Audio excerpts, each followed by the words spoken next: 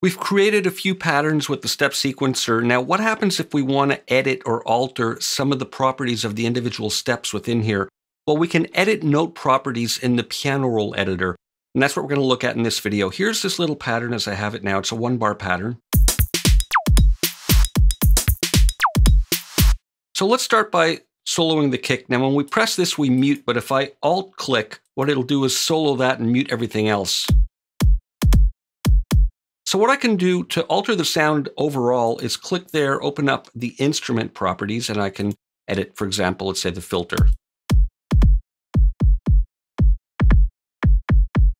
And that's all well and fine, but let's say I want to alter just some of the steps.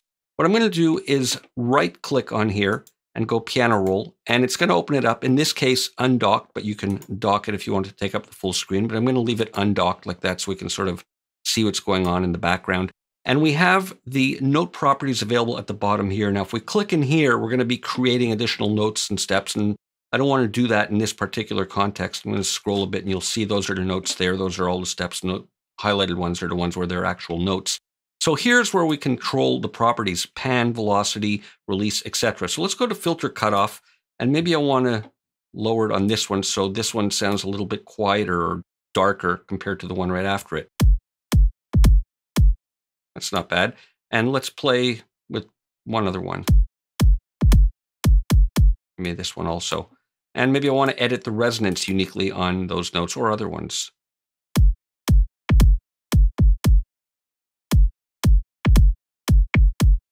Just give them a little bit different quality. And I can edit the pan or velocity of the individual notes if I want to, but I'm going to leave that as is.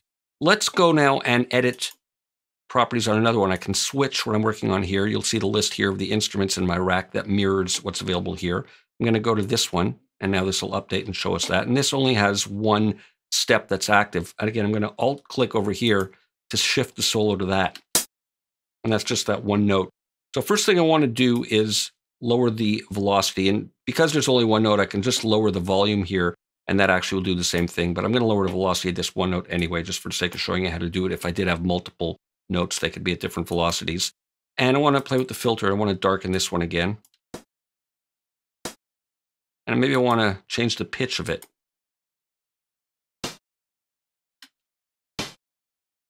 That's great. And let's look at the resonance. I'm going to leave that as is. It's quieter. Now let's look at the snare drum next. Again, I'm going to Alt-click here to solo that. And you see the little workflow I'm getting into here. Let's go to the snare and we'll listen to what that sounds like. Okay, so first thing I want to do is change the cutoff on the little ghost note here so that it's quieter. And this one too. Kind of darker. And we can maybe change the pitch of one or more of them.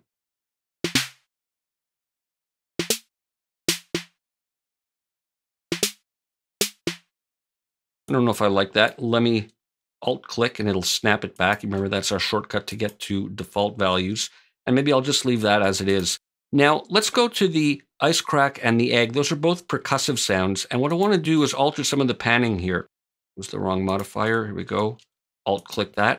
And I want to change the panning for the individual steps. I could pan all of them all together with this, but I'm going to do the individual steps so that they're moving. So let's go here to ice crack, and I'm going to switch this to note pan, and we can just move some of these around so we'll hear them moving side to side.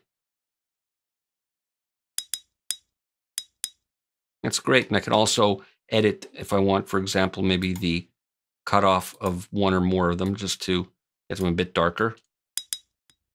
That's too dark. And let's then go to the next one, which is the egg. And again, I'll Alt-click here. That brings them all back on, but I'll click again and I'll solo that one. And let's listen. Let's pan. I'm just sort of doing these at random. It's the egg. Oh, we're at filter cutoff there. Let's switch to pan.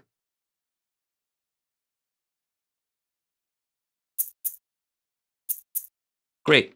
And one last one, this effect. Let's take a look at this and see if we can change the color of this one to start with, let's lower the pitch. That's nice. And for sure, some filter cutoff to sort of darken it a little bit. And the resonance will be nice to affect the tail of this.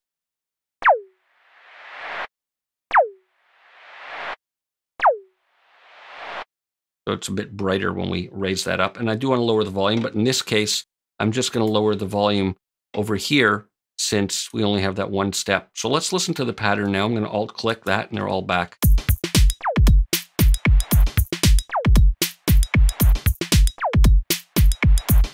So there we've added a lot more personality to the part. Another thing we could do, which I didn't get to, is on the shaker parts, let's alter some of the velocities as well so that they're not quite as even. There are the velocities over there.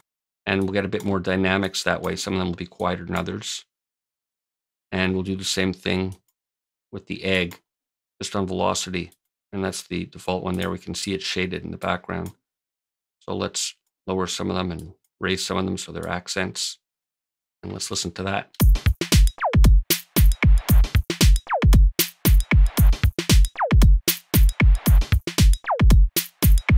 So there you go, nice way to spice up the patterns and change the properties of individual notes. We'll see you for more in the next video.